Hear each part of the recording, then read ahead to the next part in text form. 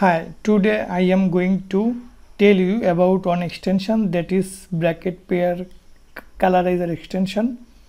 If you go to the extensions, you see that this is no more an extension. That means bracket pair colorizer is not an extension now. It is deprecated.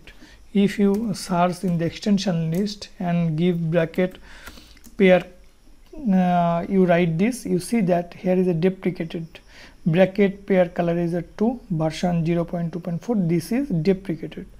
So instead of using this as an extension, what you can do, you can just make it off and on, off or on from the settings. So I am going to open the settings, and here I am going to check bracket pair, and if you search by bracket pair, you see that this is showing false. So here I am going to make it active, and this is a text file. This is, you see, a test.php file. Here I am going to click here and make it active. You see that the color has been changed now. The first bracket is yellow color, then the second bracket is another color.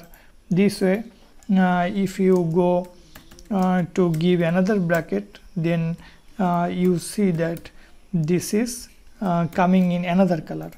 That means the bracket pair is working perfectly now. So from settings, you can again make it off, this one, and this one makes false. I am going to make it false and uncheck the tick mark. Now you see that it is gone. So in this way, instead of using it as an extension, you can easily manage it from the settings now.